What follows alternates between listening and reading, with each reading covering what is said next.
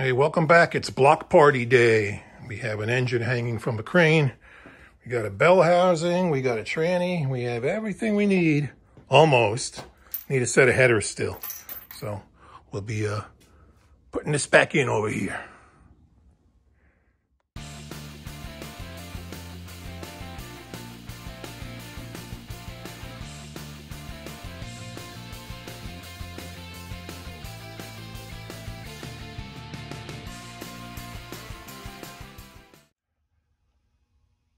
Okay, the engine's finally back in here where it belongs. This is a Jack Merkel Racing Engines built 327.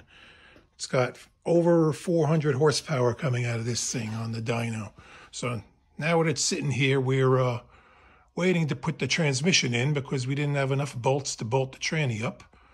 I'm gonna get those tomorrow. And we have lots of other things to do, including all the clutch linkage too. So we could start on that. We have our little pivot bolt that's going to screw into the bell housing. We put that in right now, and then we got to wait for all the other stuff before we could continue.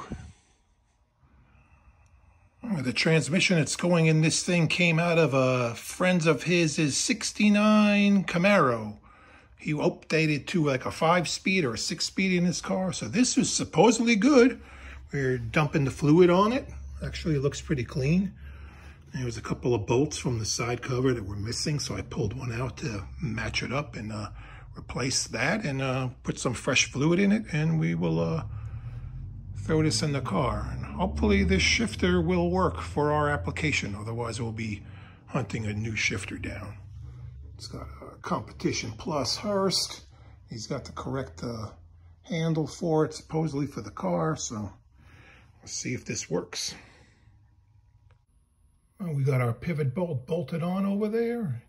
And this clutch link, it looks like it goes at kind of a sharp angle. Hopefully this is right. Or we need to be in a different pivot bolt spot. All right, we'll get back to this later. Let's put the linkage together so we could see where it needs to be. Okay, we have the rest of our linkage. We got to kind of assemble this. There's a little plastic bushing that goes in this end. You push it in. Another one will go in behind this. And that whole assembly gets a clip, a big felt washer that sits over here, and then the nuts that go on the end. And that goes into the part that's on the frame. And the frame piece on this car is welded in from the factory. So if you're doing a 4-speed swap, you need to get that bracket actually welded on. Later cars, Camaros, and other things, they have actually a bolt hole for you. It is bolted in place. This one's going to have to get it welded, and welded in the right spot, too. That's the tricky part. Let's get this together. The socket works real good to push that plastic bushing in. That is supposed to drop right in. As you could see, it does not. I'm going to have to sand everything down in there.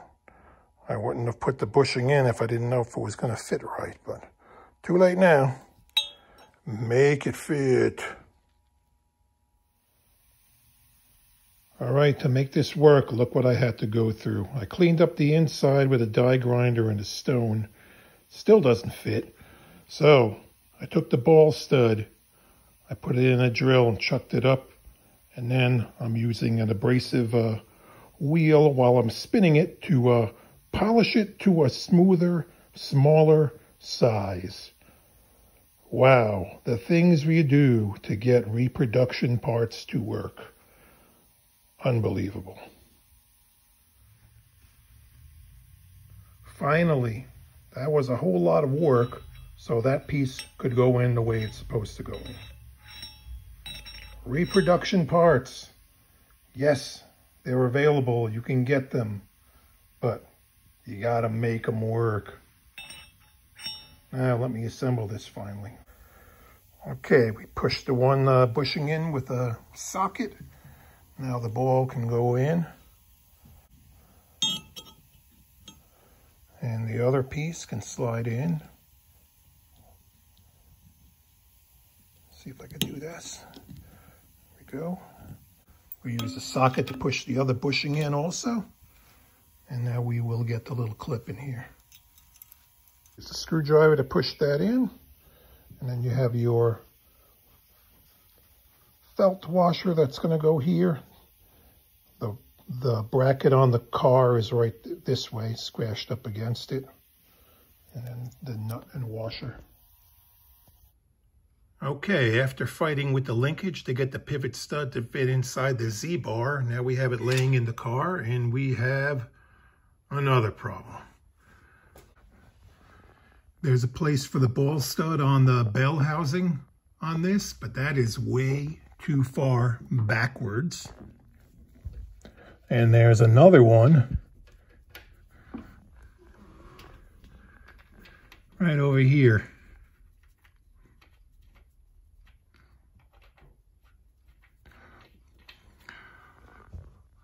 Way too far forward. We need one there, and there is none there.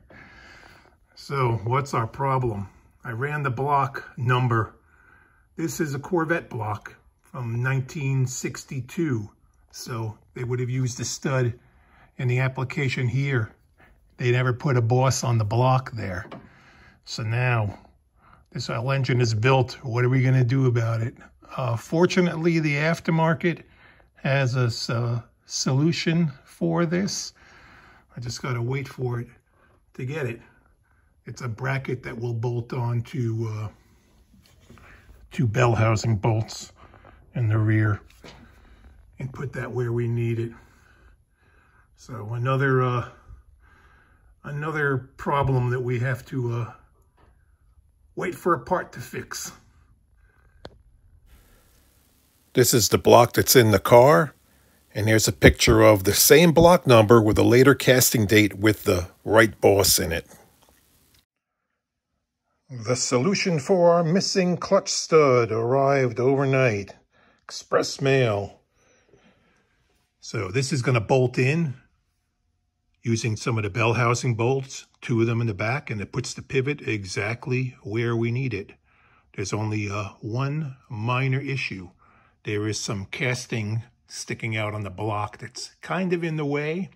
So we also need to lay the headers in here. So take the engine back out again. So we'll make a clearance the block over there for this little bracket. We just have to shave a little bit of like casting seam off and reposition our hangers so we could drop the engine back in and have the header bolts empty so we could bolt in the new set of headers that also arrived. So we placed the engine in here because I didn't want it hanging around on the crane, and it's kind of good that we did because I wouldn't have found this problem out till after I was trying to fit the headers in too. So we'll get this resolved now. All right, engine's back out. I'm just going to lower it down close to the floor and do a bunch of little things we need to do, and hopefully get this back in quickly. Okay, now we can attack the castings on the block so we can get this bracket to fit flush. We also have to take a closer look at our pivot bolt in the clutch. For the clutch fork, I don't think this is the right one. We had 2 different lengths, and this one may be too short. I got to pull that back out and put in a little bit longer one. And also when we're here, we have a plug to fill this in. We're not going to use the road draft tube in the car. It's already been plugged off internally also. So we got to put a plug in there, and we'll also put our fitting in for our oil pressure gauge while we're sitting here. And then I have to think of any other things we need to do before it goes back in. That should be it. All right, that's sitting nicely now. A little shave and a haircut with the die grinder just to knock that casting off. So we could bolt this back in place now. And we swapped out our pivot bolt, put the longer one in that we need. And we could drop this back in. This was a lifesaver. Otherwise, I was going to have to make something up myself. I've seen pictures of people fabricating their own, but there you go. Problem solver. I'll bolt it up and fit in place. Be nice to your neighbors. My neighbor Bob came over And my friend Joe stopped by and gave me a hand swinging this thing in. So it's always good to be good to your neighbors, and they'll be good to you. So the engine's sitting in here right now. We have our clutch linkage bracket here. Looks like it's going to work, but it did present us with some other problems. The stud is now sticking out a little bit further towards the frame rail than it normally would in the car. And the stud that came with the bracket was this one. And you could see how much it's sticking out. So we had the other one that we had gotten. So just a tiny bit shorter overall. So we went with this one. It'll get it in a little closer. This is very close to the bottoming out on the bracket. And I actually went inside and cleaned up. There was a little notch down in there that prevented this from going in a little further. So we kind of cleaned that up to get we cleaned up that notch in there to get this to sit more flush. So now we could bolt this onto the bracket. And I also took an adjustable wrench and closed it up to fit onto the frame side bracket. And I actually bent it out a little bit that way. So we'll have enough clearance to fit everything in. I had it in. It looks like it's going to work. Now we just got to put everything together for the last time.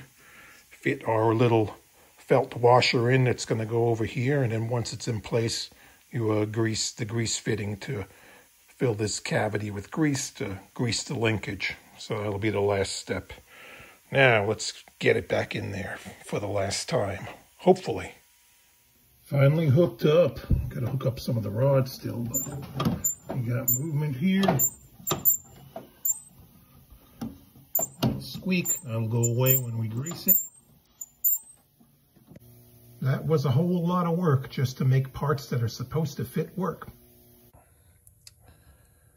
Okay, we got the rest of the linkage assembled down here. There's a small spring that goes from the fork to the Z-bar, and there's also a return spring that goes from the Z-bar down to a tab on the firewall right over there.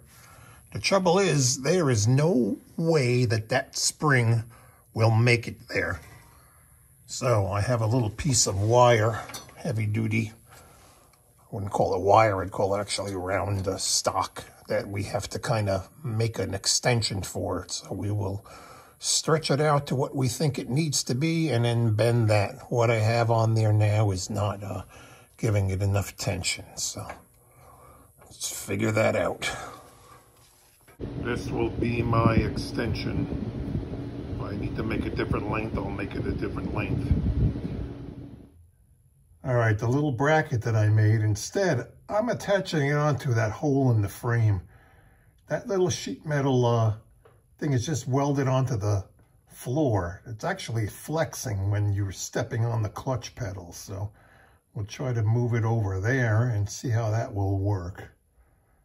And we still have to adjust our clutch for the proper feel, but it should be pretty close. Okay. Clutch linkage is all sorted out, and now we have a whole new set of problems that we have to tackle.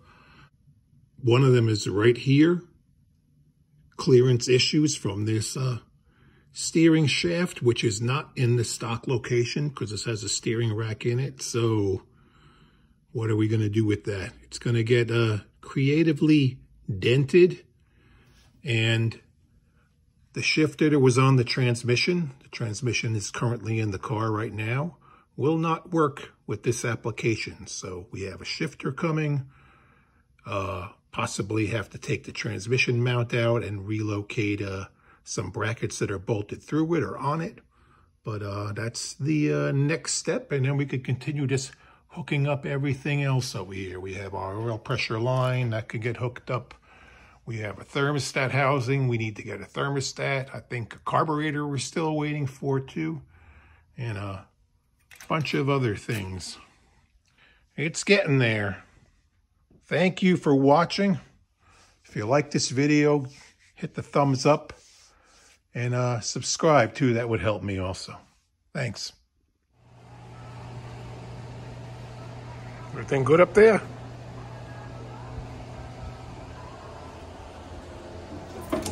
Whoa, that was a close one.